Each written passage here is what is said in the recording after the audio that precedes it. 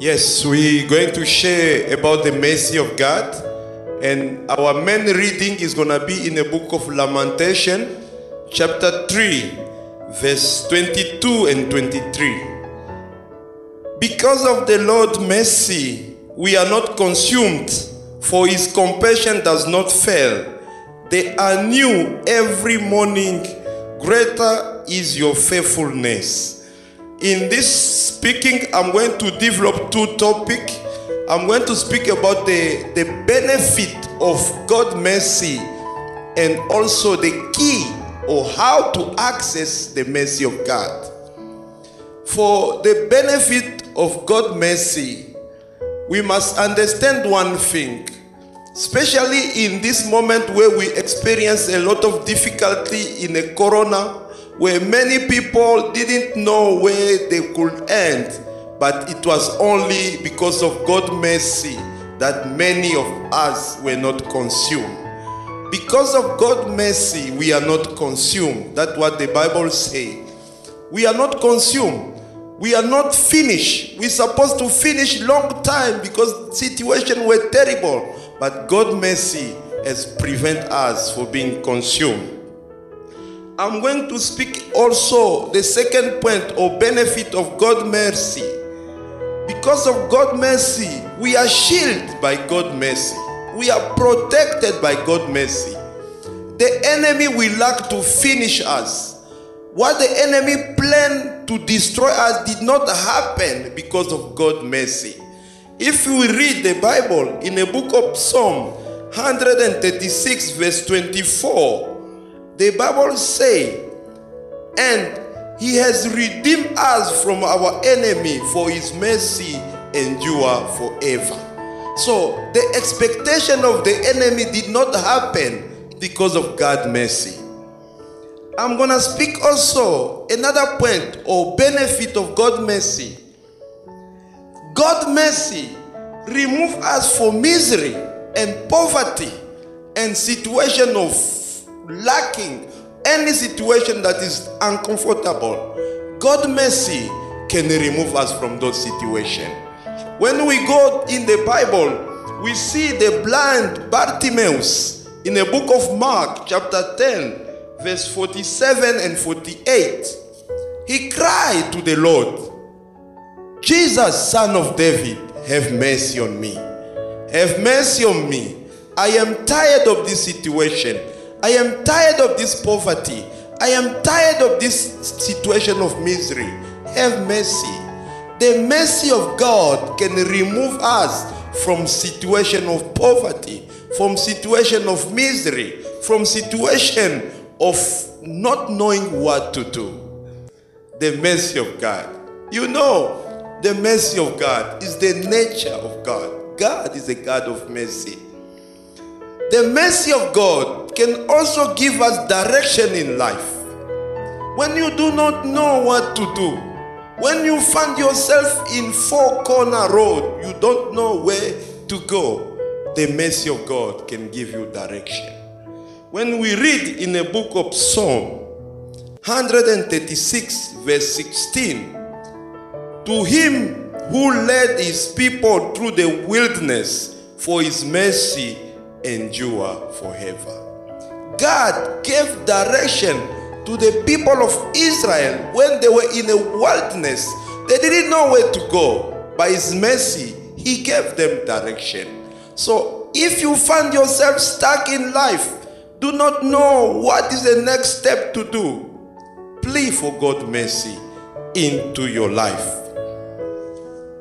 The mercy of God again shield us from the wrong action or the wrong consequence of life.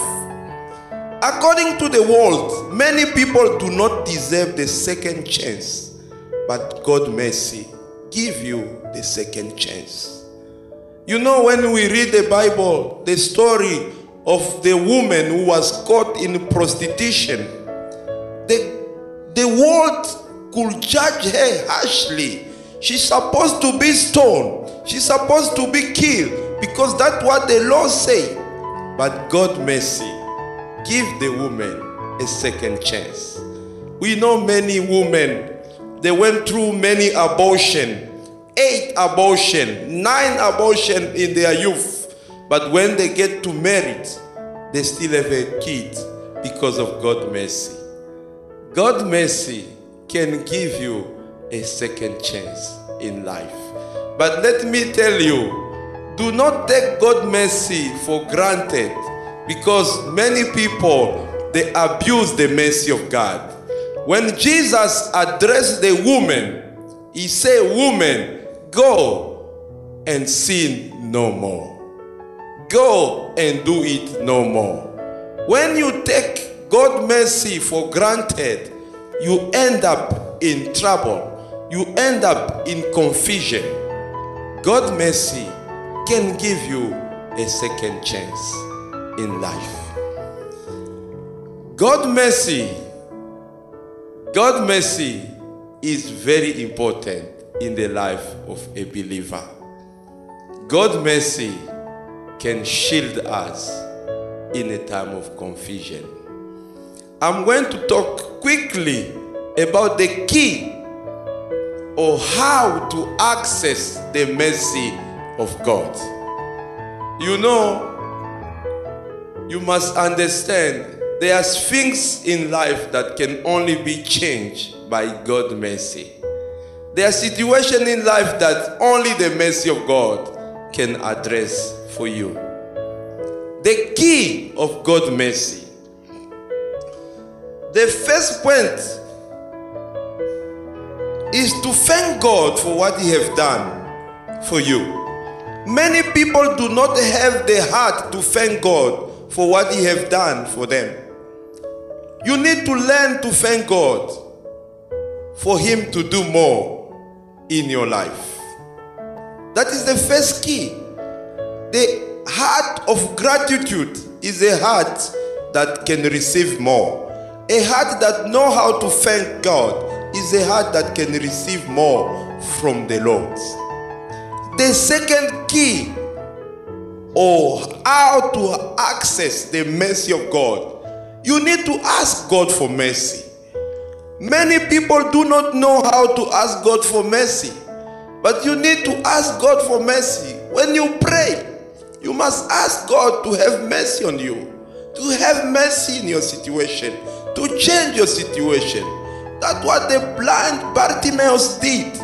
He saw that his situation was terrible, and he cried to God. He asked God for mercy. He cried. They tried to stop him, but he cried more for God to have mercy. It means when you cry for God's mercy, He can remove you from misery. He can change your situation. He can change your state. The other key to access the mercy of God, you need to show mercy to other people. Some people do not know how to forgive. Some people do not know how to show mercy. They live about themselves. Everything is about themselves. No, you will never access the mercy of God if you do not know how to show mercy to other people. You must show mercy to other people. You must have an act of mercy, and you'll find mercy in the eyes of God. Another key point to access the mercy of God is to take pleasure in Zion. You must be involved in a building. You must be involved in the advancement of the kingdom of God. When you put yourself to the building of Zion, to take pleasure in Zion, to take pleasure in advancement the kingdom of God, through preaching, through evangelism, through giving, you'll find mercy in the sight of God. When we read the Bible in the book of Psalm 102 verse 13 to 14, you can see, for those who show pleasure in Zion, God show them mercy. You must find pleasure in Zion. You must find pleasure in doing with the things of God. You know, when we see in the Bible, there was a man called the centurion. You know, because he was involved in the kingdom construction. When one of his servants was sick, he sent people to Jesus to send him to come and heal his servant. You know, when you read the Bible in the book of Luke, chapter 7, verse 23, the Bible says, the people say to Jesus, that man is worthy for you to show him mercy because he has built our temple. He is involved in the construction of God. You must know as a believer, you must know as a Christian to ask for God's mercy. God's mercy can change the impossible. God's mercy can open door that was closed for years, for 20 years. When you find mercy in God's presence, things can change. As a believer, as a Christian, you must know to ask for God's mercy. In your prayer, when you pray, ask God to show you mercy. Learn to have mercy to others. Don't keep people in your heart. Don't keep people in your heart. Don't refuse to open to forgive others. You will find mercy. May the Lord bless you. Amen.